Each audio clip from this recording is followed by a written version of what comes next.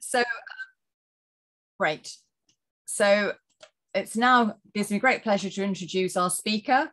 I'd like to introduce Liz Barclay, the UK Small Business Commissioner.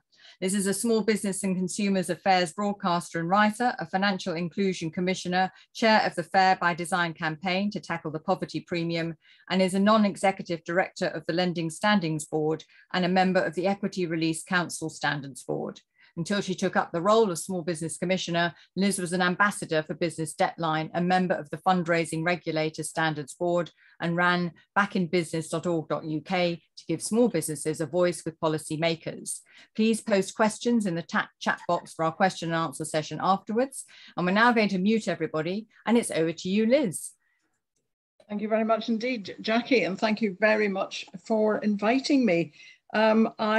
It's very, very interesting being here and realizing, as I've just said to both Rob and Jackie, that actually if you were to step into most of the big businesses in the UK and pick out 13 people to put around the table, you would not have the range of skills that we have around the table this morning.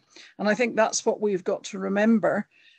Small businesses are extremely valuable to the UK economy because of the skills that they bring to that economy. So therefore, it's more important than ever that we support our small businesses and keep the cash flowing.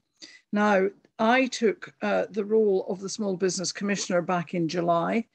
It was quite a long process. We are what's called an arm's length body. Our sponsoring department in government is the Department of Business, Energy and Industrial Strategy. And our remit is quite narrow. Our remit is to help small businesses get paid quicker. And when we're talking about small businesses, we're talking about anyone with fewer than 50 employees. But if you are subject to a dispute over payment, then it has to be a dispute with a bigger business. And of course, a bigger business is a business that has more than 50 employees. So therefore, our remit is quite narrow. We cannot intervene in disputes between small businesses. We can only intervene and help in disputes between small businesses and bigger businesses. So just setting that out at the start in order, hopefully, to make it clear what we can and can't help with. However, the other thing that we do is we administer the Prompt Payment Code. And the Prompt Payment Code is a code that has been written and is owned by the Department for Business, Energy and Industrial Strategy.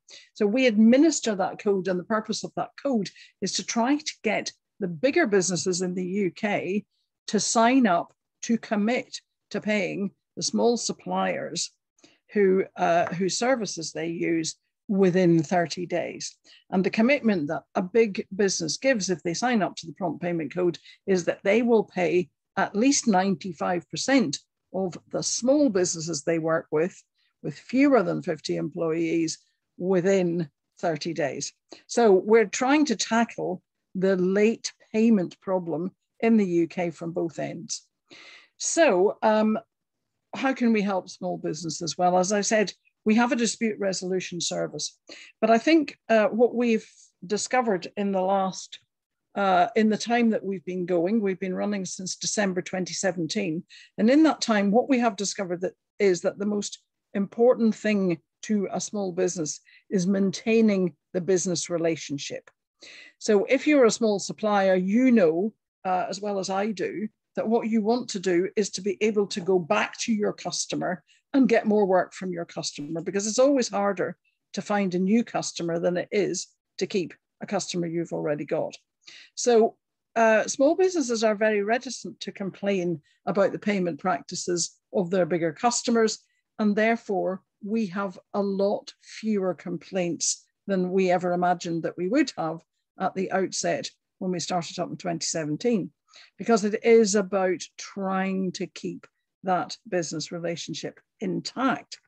Now, we will do all that we can to keep that business relationship intact. If a small business is in a dispute with a bigger business, has tried to resolve that dispute and comes to us, we must do what is in the interests of keeping that business relationship intact, if at all possible. So we would encourage people to come and talk to us. However, what we've also discovered is that simply coming onto our website, and we have, I think, 100,000 visits to our website a year, simply coming along to that website and seeing what the services are that we offer and what the regulations are around about disputes is enough in many cases to get that dispute with the bigger business resolved. So many small businesses come along, get the information they need from the website, and then simply self-help and use that as leverage to get the bigger business to make the payment. And to us, that is definitely a win. So while we may have a number of disputes that we do intervene in and resolve, we also have a number of cases where we are able to supply the information that the small business needs in order to get a resolution. So the question that I am taxing myself with now, since the 1st of July, is just how big a problem is late payment in the UK? There are figures that suggest that about 50,000 small businesses a year fail because of late payment. But what we have discovered is that we're not simply talking about late payment, as in an invoice that was due to be paid at the end of July, which is now still outstanding on the 15th of September. We certainly do come across some of those cases. More often what we come across is cases where small businesses have either inadvertently or unbeknown to themselves signed up to a contract or to payment terms that are much longer than 30 days. So we quite often get small businesses coming to us saying, I haven't been paid. And when the caseworkers investigate the dispute, they discover that that small business has actually signed up to payment terms of 60 days, 90 days, 120 days, 180 days, any more advances on that. I've even seen over the course of the pandemic, 360-day payment terms. Now, we therefore have got a big job of work to do with the small businesses to make small businesses understand that they have the right to negotiate right at the outset before signing any contract, and that they can state their own payment terms. If their bigger customer is using their might in order to impose more extended payment terms, then there is a negotiation to be had. But small businesses don't have the confidence to understand that there is a negotiation that they can go through in order to try to get better payment terms. One colleague that we work with quite a lot told me that his average payment terms were 66 days. He was offered a contract by a bigger company and they told him the payment terms would be 120 days. He went back and said, I'll be bust if that's the case, because my cash flow will be too tight. I won't be able to survive and wait for 120 days. Can you pay me please in 30 days? The firm said, oh, our standard payment terms are 120. Let me go back to the payment department, the procurement department, came back and said, we can't pay you in 30. Our processes simply don't allow that. We can pay you in 45 days. Can you accept that? Which he did. But having got the confidence to do that once, James now says that his average payment terms are 33 days, which is a big improvement on 66. So there are ways that one can help oneself to get better payment terms, as long as you have the confidence sometimes to push back. So there is a big problem, but there are signs that there is an improving situation.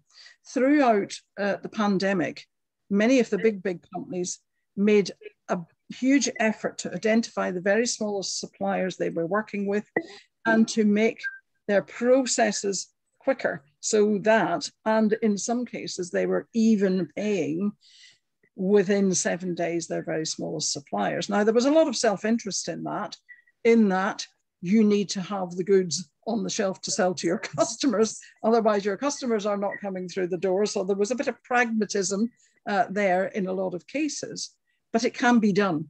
And so what I am saying to the biggest businesses, if I can get close to them, is it can be done. It has been done throughout the pandemic. And we would really like you to consider whether or not your payment practices are fit for the 21st century, given the technology that you have available to you. However, more pushback from the big businesses. It's very hard to identify small businesses with fewer than 50 employees. It's much easier to identify businesses by the turnover or by the amount of the order, the amount of money that is involved in the transaction. And that's how, therefore, we do it. And there's also a case where we have got a permafrost, as I call it, of middle-sized businesses that simply haven't invested in their payment processes for years.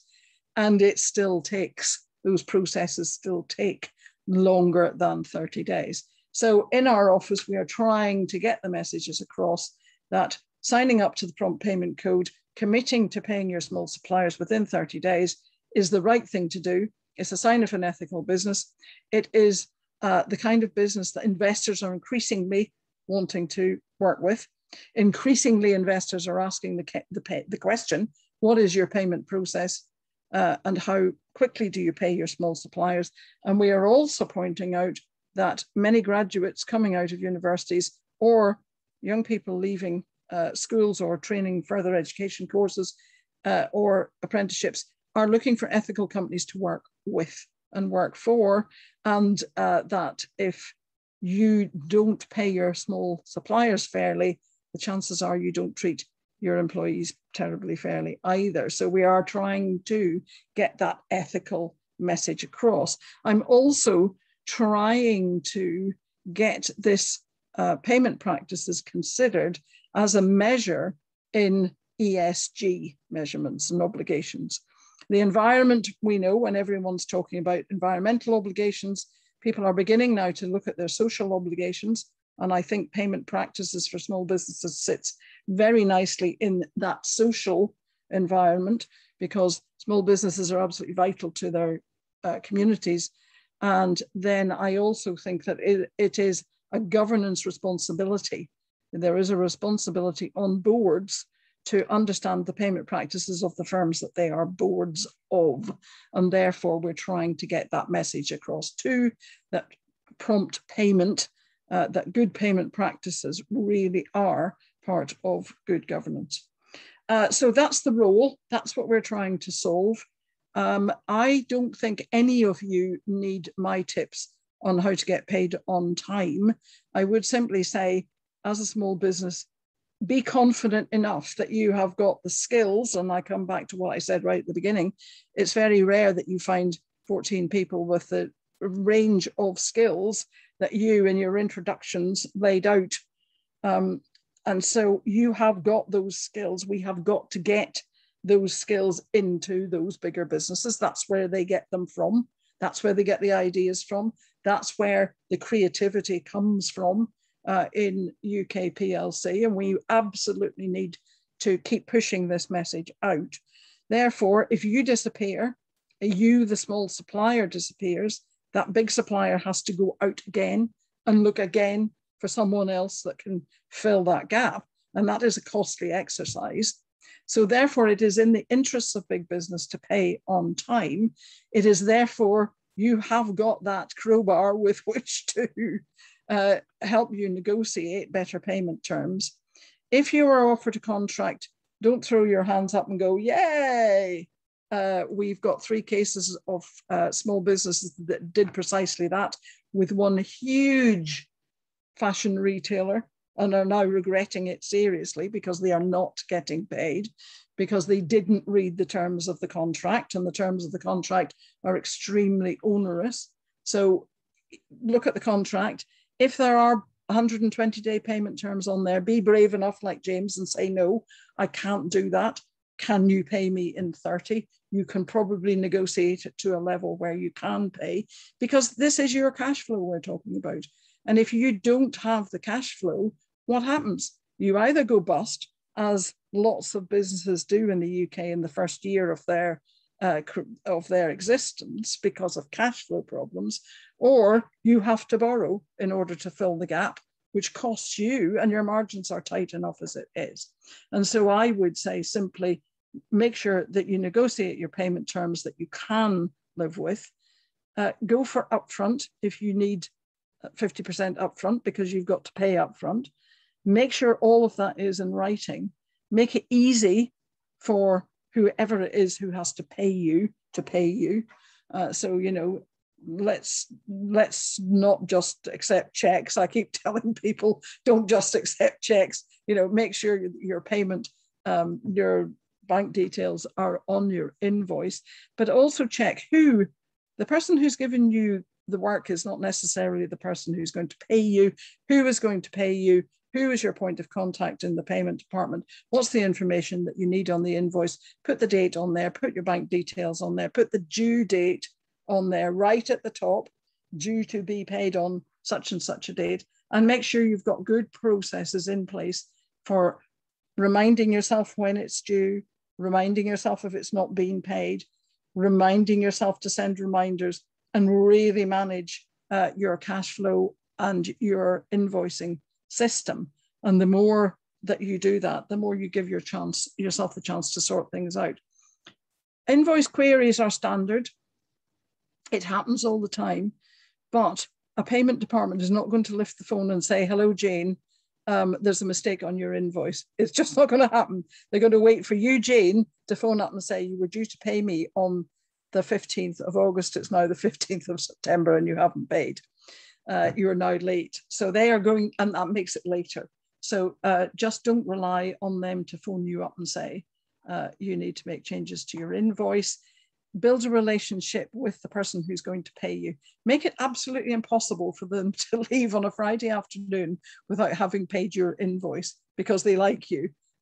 People pay people. They don't pay for products. They're buying you. They're not buying your products. So give yourself the best possible chance of getting paid, if at all possible. However, the bottom line is that big people in big payment departments and big procurement departments have never run small businesses. They haven't got a clue how it works. They don't know the stress it causes, not being paid on time. They don't know what it's like to lie awake and wonder if you're going to get paid and be able to feed the kids for the weekend. And the case that I always tell them about is the woman who arrived at the office of the Small Business Commissioner before my time on a Friday afternoon and simply said, I have nothing with which to feed my kids over the weekend because I haven't been paid. And the commissioner lifted the phone to the payment department, to that particular company, asked to be put through to the payment department, explained the situation, and the person in the payment department said, I had no idea. It never occurred to me. I've never run a small business. I've never been in this situation. I am transferring this money to this account now as we speak, so that she has the money to pay to feed her children over the weekend. Now, the temptation is always to say, oh, well, that's only 500 quid. That can wait till Monday. No, it can't. And my call to you is, can we please get these messages out? Can you help me to get these messages out to anybody you know in a bigger business so that they will relay them from the bottom up to the top, and the top at the top, the chair will say, I want to know what our payment practices is. I want to know that they're fair, and I want to know that our small suppliers are getting paid on time. We need to recover as a country, and the small businesses are the ones who are going to drive it. I'm asking you to help me get those messages out there. And thank you for listening to me rabbiting on. Thank you. Thank you very much, Liz. That was great. Thank you. Thank you so much. Now we're going to have questions and answers. So it's over to Rob. Yeah, perfect. Yeah, I just wonder if anyone had any questions. I'm sure they've got lots of questions. It was a really great, interesting talk. And yeah, so there was I don't think there was any questions in the chat, but do anyone have a question? David. Thank you. Really just a question today. To what extent do you think it's inefficiency on the part of the large companies rather than a deliberate policy to delay payments? We know there are deliberate policies, David, in some cases, because you want to keep your books looking good. Now, the question I would be asking myself is that because there is a problem underlying it all? Are you really in difficulty? And if we think back to some of the big failures over the past few years, the fact that small suppliers or smaller suppliers were having to wait for payments perhaps should have rung alarm bells in the first instance. So if you are playing that deliberate game, it can go against you, because it can mean that your investors actually start doing a bit more due diligence, thinking a bit more seriously, perhaps thinking maybe I should get my money out of here. It's not a very smart game to be playing. However, I do think it still happens, but I do think there's much more incompetence in the system. And what I always say is, picture the scene. I come to you and I say, Dave, we need to improve our payment processes. We haven't invested in this for years. Can you give me 250 grand from the kitty in order to do that? And the financial controller says, Dave, what does this actually mean? And you say, it means we're going to be able to pay people quicker. And the financial controller goes, you know what? I think we're paying them quickly enough, and we can think of a lot better uses for 250 grand. And I think that's been happening quite a lot in that permafrost that I'm talking about. I think the big companies have got it. I think they're getting it. I think they're not all there yet. But if I look at the FTSE 350, for instance, I know that they have to report to government on their payment practices. There are still some that aren't doing it. There are still some, and we're not sure why, there are still some that are probably not doing it terribly accurately, but they are having to look at those processes, which means the boards are having to look at those processes. It's kind of the next draft down where nobody's really looking at this yet, and the investment hasn't been made. And I think there is a lot of that going on. Thank you. Brilliant. Thank you. Any more questions from anyone? So anyone have a question? I'll quickly check the chat. Yeah, I do. If you. Oh, go, sorry. Yeah, go, Jackie. Yeah, sorry. You mentioned the prompt payment code, and you mentioned that a lot of businesses are signing up to it. How many roughly have already signed up to it? We have 3,335 roughly, I think, at the moment. But if you consider that there are 7,700 big businesses, 36,000 roughly, or 35,600, I think at the last count, medium-sized businesses with more than 250 employees, then, you know, we are scratching the surface here. I want to get out there. What I would really like, ideally, is the top 5 businesses in every sector to be signed up to the prompt payment code and saying to the subcontractors, have you signed up to the prompt payment code? Sure. It's the right thing to do, so do it. Otherwise, we don't want to work with you. And that's what stopped. Basically, it was that cascading situation that stopped so many accidents on building sites. You know, so we've really got to take this seriously from that point of view. Okay. Brilliant. Thank you. I've got a question here from the chat. I think it's from Tim. He's saying about how he tries to use. We try and ask customers to pay with orders, and sometimes they struggle. Do you have any technologies or encouragement you do to get paid? Sorry, to be paid rather than offer credit. So is it sort of technology you use? No. I think he said techniques rather than techniques. Sorry, apologies. Well, actually, interesting though that you should say that, Rob, about technology. We had a big discussion last week chaired by Lord Holmes, who is really into digital and into all things technology, especially in the financial services space. But we had all of the cloud accounting software people. We had the technical law, the law companies that are using tech.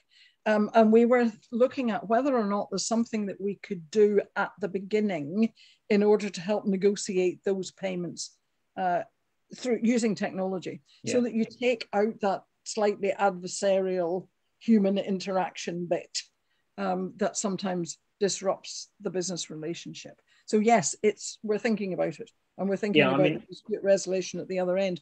But for Tim, I think Tim's saying that Tim, I may be wrong, but you're asking your customers to pay when they order, but sometimes you struggle to get them to do that. And of course, you're offering them credit. That is in effect what you are doing. You are lending them the money because you are giving them the goods and they still haven't paid you. And of course, this is a big issue, and it's been getting bigger over the last few decades, which is why we've seen the proliferation of invoice factoring and reverse factoring and supply chain finance, etc. Somebody always has to pay for that. Where does that cost end up?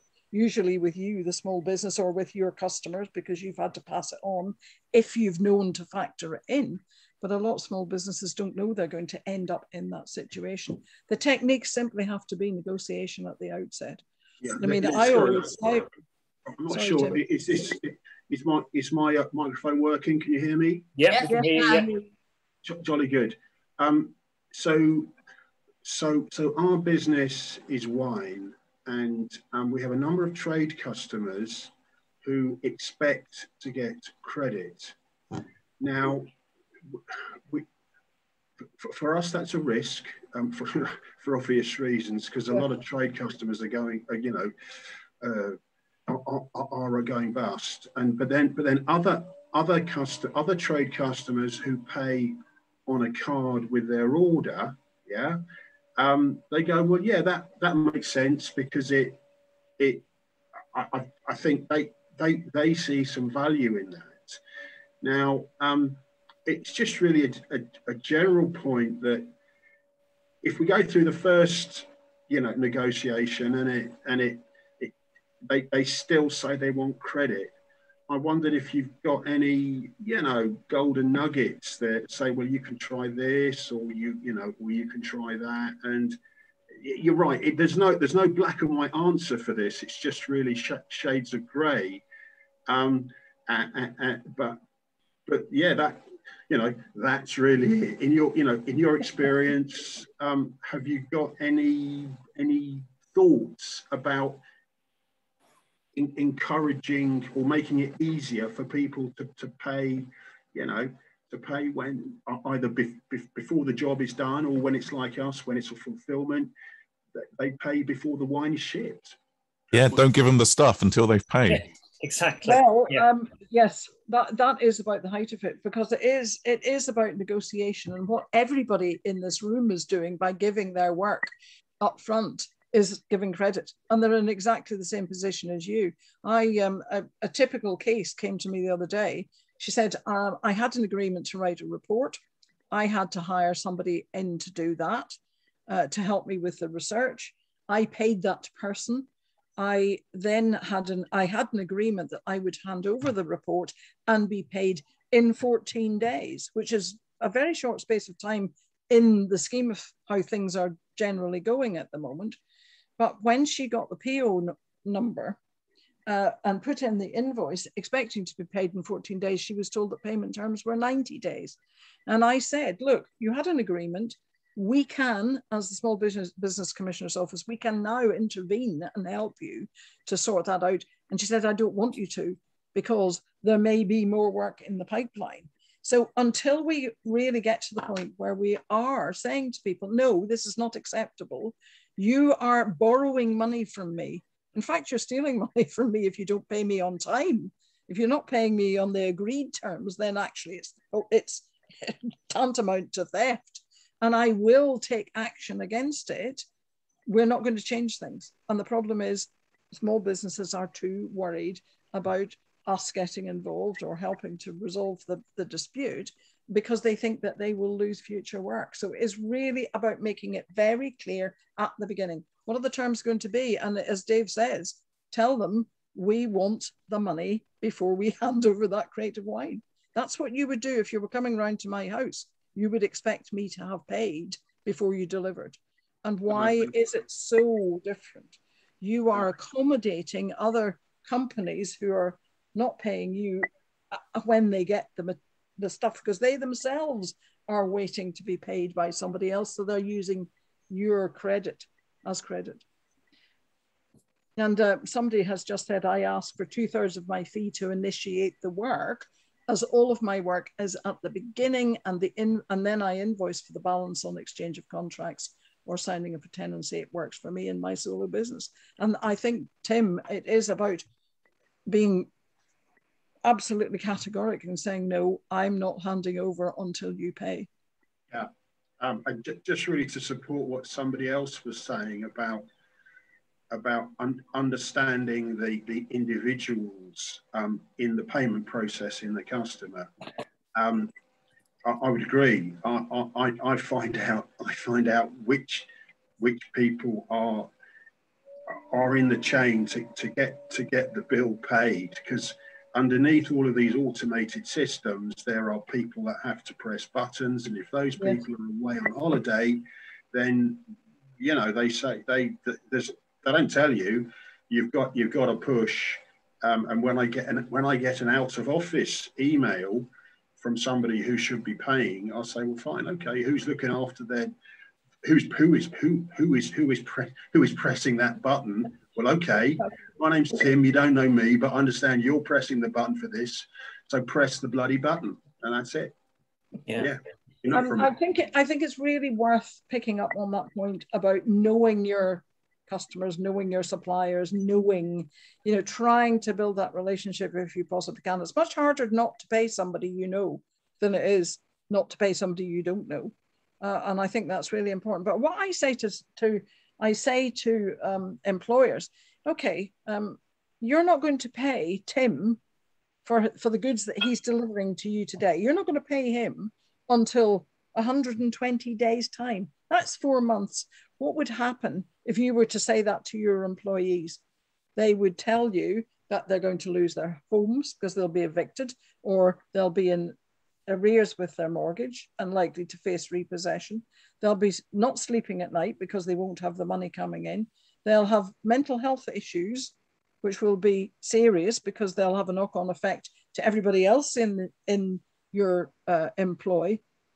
So really think about this, as these are individuals with whom you have basically an employee-employer relationship, and treat them in the way that you would treat your employees. And what we're also saying to graduates is, when you're in an interview and you're asked, have you got any questions for us? Your question should be, how quickly do you pay your small suppliers? Because that will tell you how they're going to treat you. Brilliant, thank you. Great. Well, thank you so much. That was great. Unfortunately, we've run out of time, but thank you very much, Liz, for a very, very interesting talk. Excellent, really good. So I'd just like to